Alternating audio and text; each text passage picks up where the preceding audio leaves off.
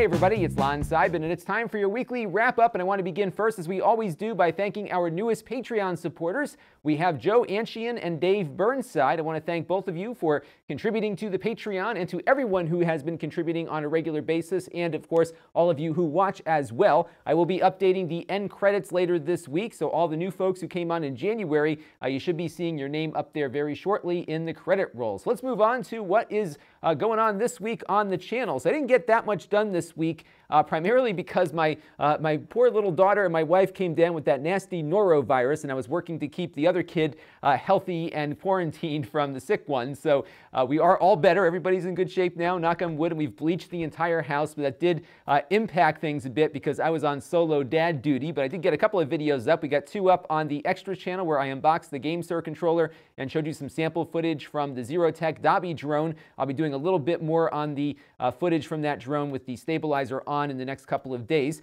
We also did some videos on Netflix and how you can now download to an SD card. I covered this on the Amazon video app, and I figured it would only be fair to cover it on Netflix because this is a really good way for folks, especially under data caps on their cable or mobile providers, to avoid that, especially when their kids watch things over and over again, but also very good for travelers. In fact, I downloaded a couple of Netflix shows to my phone when I went out to CES, and it was great having all of that with me on the plane, which is always great to see. Bruno Amaro wrote in, though, about Chromebooks and whether or not this would work with the Android app that can now run on the Chromebooks. And unfortunately, I think you could download to your main storage through that app, but the Chromebooks right now don't seem to get access to the SD card through the Android side of their operating system. So right now it looks like this is limited to Android tablets only, but I think on the Chromebooks you should be able to download for offline viewing. I'll have to double check that, but I'm pretty sure the SD cards are definitely out, but offline viewing is possible. We also got to look at the Dobby Pocket drone, a really small little drone that actually has some decent flight intelligence to it, but I wasn't crazy about the camera, and that kind of got me because the cost on this is rather high. It's about $450 or $350 to $400, so a little on the pricier side of things than I would like to see with a camera of this quality, but definitely check it out if you are looking for a drone that is very portable, that has some decent autonomy and flight controls involved with it. And we also got to look at the Gamesir T1s. It's a very affordable controller that works with Android and Windows, and you've got a whole bunch of different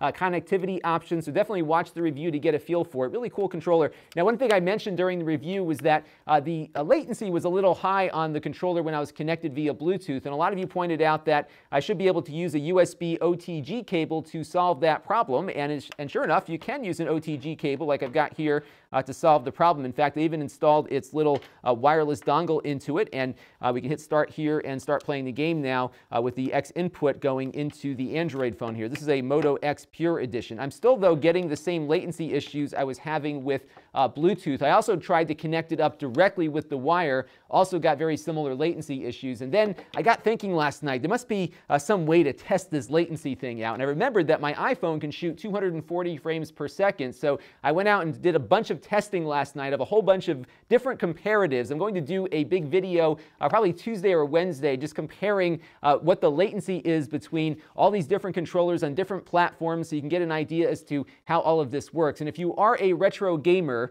this is going to ruin your life because unfortunately there really isn't anything that is even close to the latency of a real Sega Genesis hooked up to a CRT television. You can get closer, but there is still some definite latency issues no matter what you're connecting to, and I'll get into more of that in that video. I'm really looking forward to doing that because it was a lot of fun just to test things out now that I have a somewhat reasonable way, not scientific, but at least a good reasonable way to get a good comparative of the performance of these game controllers. And now it's time for a couple of things that are on my mind, and I had no idea that time has passed so quickly here, but MAME, the arcade emulator that so many of us know and love, is now 20 years old. I can't believe it, but it's true. And I was quoted in a Hartford Current article way back in 1998, 19 years ago when MAME was about a year old, and I was talking about how awesome it was back then, and of course now it is even awesomer because it supports so many games, but it was just amazing to see how things have come along along. You can see the article linked down there below, and definitely check it out. And definitely let me know what games that you emulate on MAME. I'm always looking for new arcade experiences now that I've got so many different ways to play arcade games on all of my devices now. Really in a fun time that these things work so well. And I got very interested in the Analogue NT Lite this week. This is a NES clone console that is ridiculously expensive. It costs about $450. And at that price, it really wasn't something I was remotely interested in up until I saw a post on the Atari Age forums, and I'll put a link to that right below the image there that you can check out. And there's a guy there named Kevtris. He's got a YouTube channel also, and this guy is one of these genius FPGA, field programmable gate array programmers. And what he's doing basically is replicating the actual chips of these old consoles inside one of these field programmable gate array chips to make them simulate the old hardware in a way that is more accurate, in my opinion, than emulation is. And we saw this on the retro USB AVS console that is also powered by an FPGA, which, by the way, costs a lot less. I'll put a link to that review down below. But what Kevtris is doing is going to start porting over different cores, different sets of chip instructions that he's made for other consoles, so that this device will now do more than just the Nintendo, including the ability to load games off of an SD card as well. So this is going to add a lot of new functionality to this console, and he's going to be releasing new cores about once a week as he ports them over. I think we're going to be seeing a lot of Atari consoles, some Game Boy stuff. I'm not sure how far he can go with this. I don't know if it's going to be able to do the Genesis or the Super Nintendo, but stay tuned. I'll be covering this as it develops. I'm going to get one just because it's just so, this FPGA thing is very interesting to me, and I'm really looking for some examples of why it is so. And I'm also going to test controller latency on these FPGA devices very shortly also. I think I'm going to revisit our retro USB AVS now that I've got a good system of testing controller input lag. So stay tuned. This thing should be coming in soon, and we'll be trying out a whole bunch of different stuff on it. And if you were excited about using your Roku as a cable box, I've got some bad news for you. Comcast is going to charge you a fee for that privilege. So if you go beyond your primary outlet, which is the one box they designate as part of your subscription plan, they're going to charge you a fee for every Roku that you connect on your network. So if you have only one television with a cable box attached, you can return that cable box and get the Roku and no fee there. But if you want to have more than one TV hooked up with a Roku, you're going to be paying a fee for every TV that you add to the mix. This is a big disappointment, but not surprising coming from Comcast, that they might find another way to extract fees from their customers. Also kind of puzzling because you can get the app already on your phone or your tablet for no fee. I'm not sure why they are doing this, but it's Comcast, and that is what they do. If you want a better way, get a cable card and HD Home Run Prime. I'll put a link down below to my full series about that. I can get every TV hooked up in the house to cable for nothing, and it works really well beyond the cost of my cable subscription, of course, but that's the way to go at this point. This is a huge disappointment from Comcast, but again, not surprising. And now it's time for some Q&A, and we've got a related question in on Comcast from Alan Bank, who was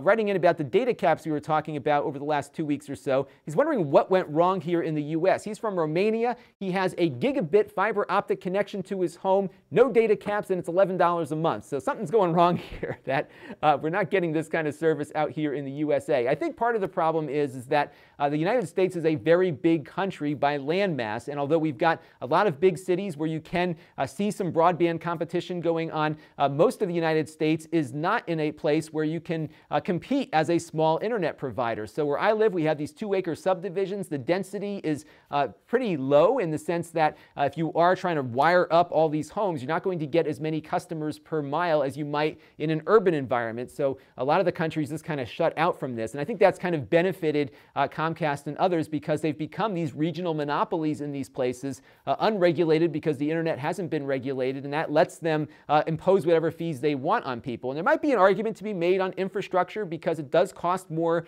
for Comcast to have me as a customer than it might if I lived in New York City or San Francisco or some other place where there's many more customers per mile. So that may be part of what's going on here. What I am excited about, though, is seeing some wireless broadband connections come out. There are some things that have been out in test markets here in the US, and I think that might be a game changer for areas like where I am, where it's very expensive to wire things up. But if you can develop a very fast and reliable wireless connection that maybe shoots over to a cell tower somewhere nearby, I think that might be a really good alternative, and that might finally start to change things a little bit in favor of the consumer, and we might be seeing better consumer practices as a result of it, because my money will go to the fastest connection with no data cap, and I would love to have that choice as a customer here. I also think, though, there's some other issues at play here, especially related to net neutrality. I think the cable companies have been, and I believe this really sincerely, that they've been getting screwed by the content creators, that networks like ESPN require them to offer that network to all of their customers and charge them a fortune per customer to do that. So the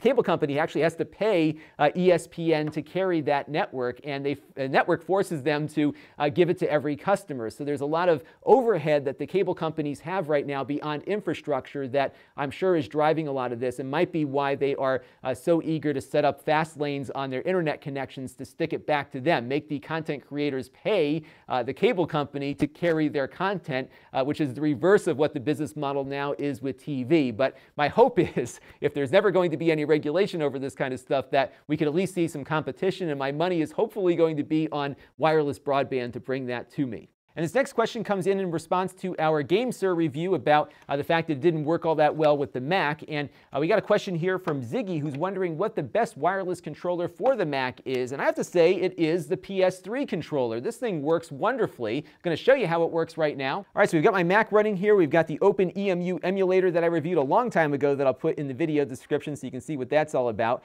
And I've got a PS3 controller. So all you have to do to get it going is just plug it into your Mac initially. So there is a wired connection required when you first try to get everything working. You'll see it start blinking, and when it does, after I disconnect it, it will turn off. I turn it back on again, and as you can see up at the top of my screen, we'll have a Bluetooth connection here now, because it will pair up to the controller automatically when we get everything hooked up, and then you can start playing your game here. So I can hit start on the controller, and now I've got a wireless controller working with my Mac. I found this works not only with this emulator, of course, but with Steam and a bunch of other stuff also, so I was able to do some of the Steam in-home streaming stuff as well. So really cool stuff, very simple to get working, and probably the best game controller that I've seen wireless for the Mac.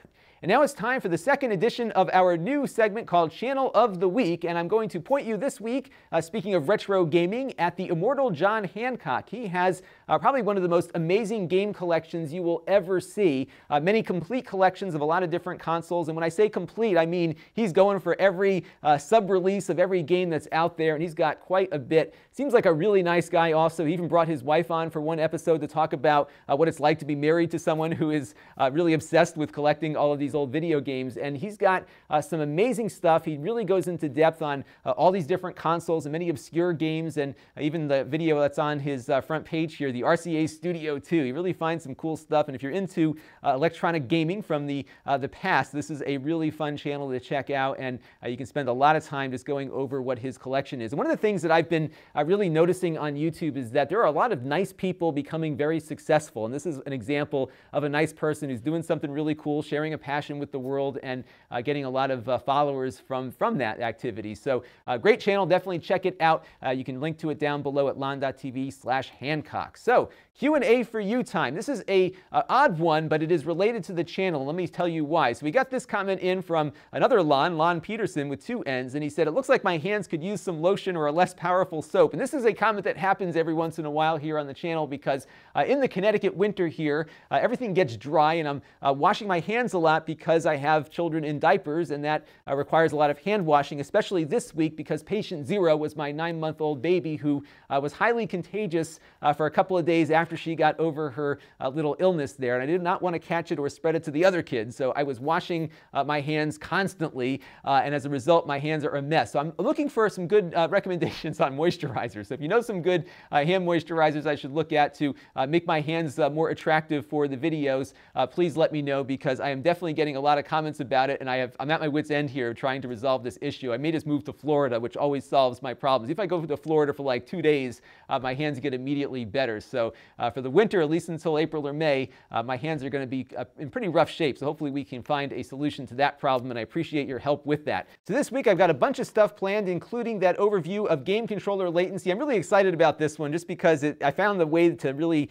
convey this in a visual way. So we'll be doing that later in the week. We're going to be looking at the HD Home Run that now allows you to play DRM protected content on the Xbox One. This is a big problem for people, I think, with Time Warner Cable that encrypts strips every single channel on their cable network and makes it impossible to use most of the software that works with the HD Home Run to watch content. But now on the Xbox One and Windows with a certain configuration, you can watch DRM content. Now they're going to be rolling that out for a bunch of other devices, including Android, very shortly. I know a lot of you are asking about the status of DRM, so they are making progress, and we're going to talk about that progress in an upcoming video. And you might be wondering what this is. This is the Mi Air 13 from Xiaomi, and we looked at this briefly at CES, and I bought one. GearBest sold one to me at a discount, so we're going to be taking a look at this and putting it through its paces. And what's unique about this 13-inch laptop is that it has a GPU. I think it's an NVIDIA 740. I got to double check on that.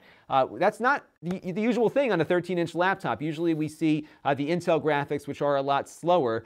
This one has got it integrated, and it's very lightweight. This is a really nice computer just in the first couple of minutes of holding it today.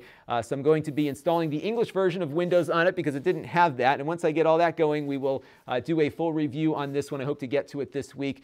Really nice laptop, very lightweight, and it's a shame that these things are not available outside of China, but you can get them through a company like GearBest or something like that. But stay tuned for the review. We'll be doing that this week as well, so lots to look forward to. And also this week, I'll be starting a new sponsored series of videos from Plex, and what we're going to be doing is covering a specific feature of the Plex media server in these sponsored videos each month for the next several months or so. And the first thing we're going to look at is how it works with Amazon Alexa, the Echo devices that you can shout commands at. Well, now there's a skill for Alexa that allows you to connect up with your Plex media server, so we're going to be exploring that in depth a little later this week and look at some of the things you can do with it. And I'd love to get some ideas from all of you of Plex features you would like to see more information on, and we'll do those in future months in this series. And you can also help the channel by signing up for a Plex account without even having to pay for a Plex Pass. If you just sign up, we get a small commission. You can also give the gift of a Plex Pass to a friend at Lon.TV/PlexGift.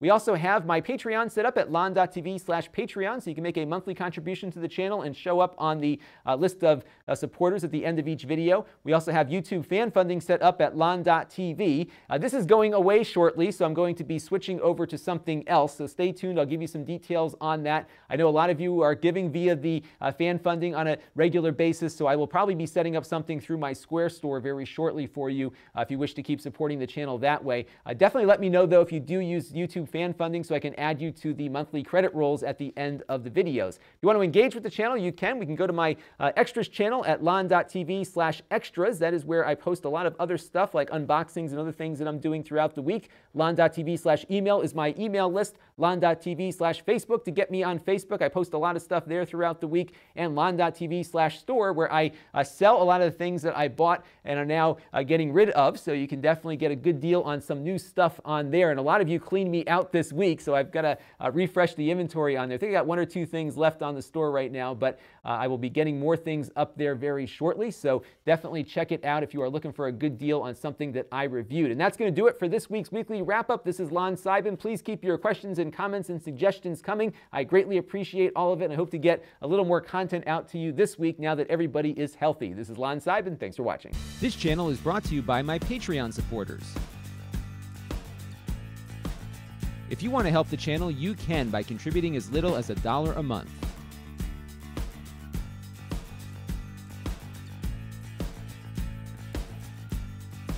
Head over to Lon.TV/Patreon to learn more.